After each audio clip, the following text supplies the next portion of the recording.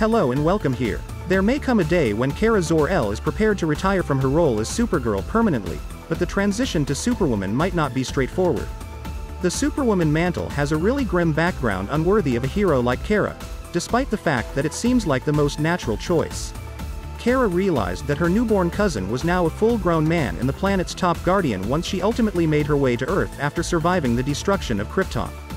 Thanks to the sun's golden rays, Kara gained superhuman abilities like Superman and transformed into a hero like Clark. Together, Supergirl and Superman defended Earth for many years, and what began as two Kryptonian heroes soon expanded to include a whole family. Supergirl has witnessed others transition to new personas as they aged, including as John Kent, who gave up the Superboy moniker to become Superman. But if Kara has been around for so long, why does she still go by Supergirl rather than Superwoman, a more suitable moniker given her age? As it happens, that name has a very sinister history. In Supergirl number 40, Sterling Gates and Jamal Igle revealed the fact. After the bottle city of Kandor was revived, Kara met a strong lady who went by the name Superwoman and sported the shield of the Super family. The strain of the escalating hostilities between Earth and New Krypton leads Supergirl to confide in Superwoman, even if Kara is dubious of the stranger's identity.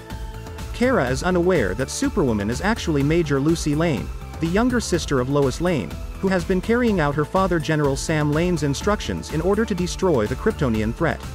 As Superwoman, Lucy freely exploited her abilities to carry out the plan, killing innocent people. Naturally, Lucy isn't the first Superwoman to become bad. Before Lois Lane's sister ever attempted to take up the mantle, a woman by the name of Dana Dearden dubbed herself Superwoman in an effort to win over the Man of Steel, only to renounce the title after discovering that her sentiments weren't shared. The Earth 3 version of Wonder Woman, who has shown to be just as evil as Diana is virtuous, is possibly the most well-known person to use the moniker Superwoman. Without a doubt, the Superwoman name has a very shady background. Although Kara adopts the persona in DC's future state, the mantle's sinister past remains unchanged.